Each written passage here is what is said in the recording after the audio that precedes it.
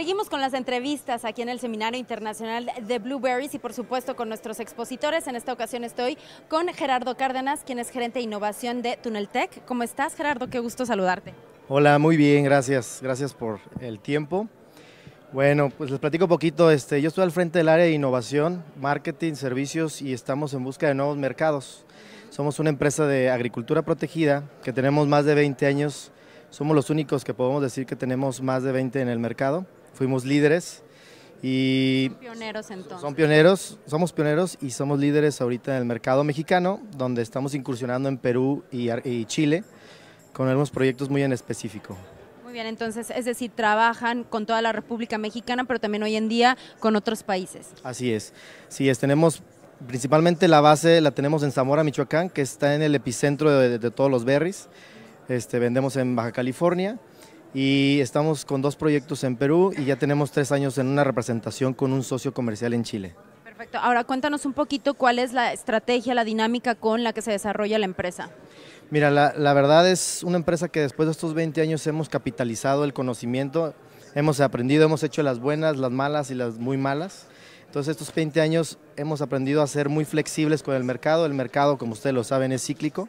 Entonces hemos entendido cómo poder atender al cliente, cumplir lo que prometemos, aun cuando todos en un mismo momento se detonan todas las necesidades.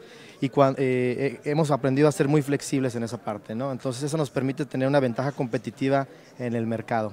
Y de manera en general, digo, y más ustedes siendo pioneros, ¿cómo han visto la evolución de este producto, de este proceso hoy en día en nuestro país?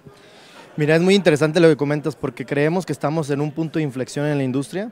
Antes el mercado mexicano era crecer en superficie, ahora desde hace un año o 2 se empieza a ver que los agricultores están empezando a ver más bien cómo ser más productivos.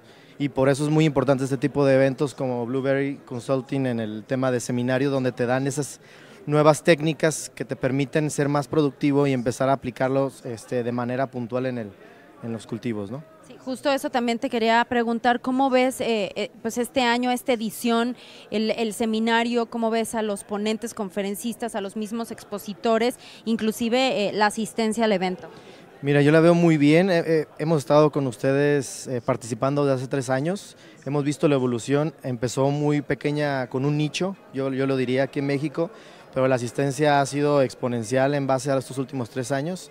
Se me ha sido un excelente foro para juntar a los expertos de la industria en donde puedas hacer ese networking que necesitas para poder crecer, ¿no?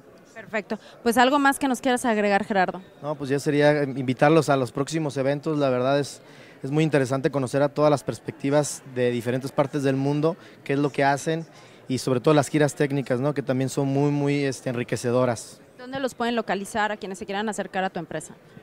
Mira, pues estamos en Zamora, Michoacán, pero evidentemente tenemos presencia digital con la página por medio de Facebook, redes sociales, Instagram, en tunneltek.com.